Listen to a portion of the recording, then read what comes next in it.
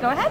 Hi, I'm Rose from the New Brunswick Museum in Canada. We're Canada's oldest continuing museum, and I wanted to look at some of the issues that may be facing museums in the future.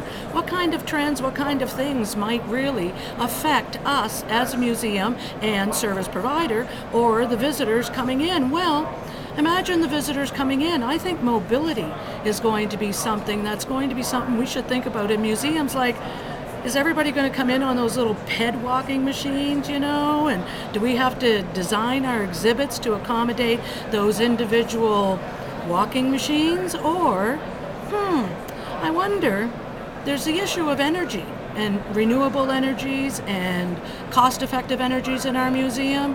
Are there still people that are going to walk into our museums because maybe they're the green people?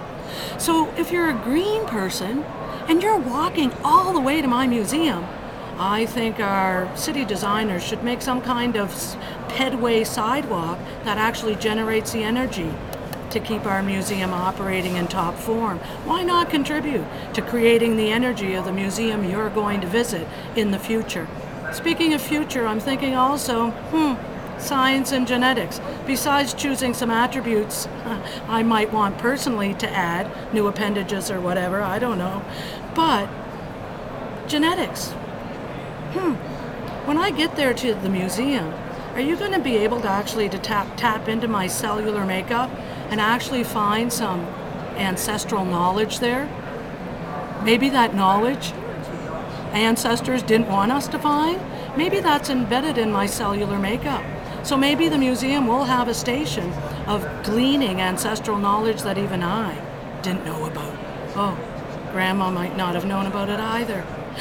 And, with all this change that the museums have to anticipate, I think it's only going to snowball into a big, giant, surprising future. Bye from Rose, New Brunswick Museum.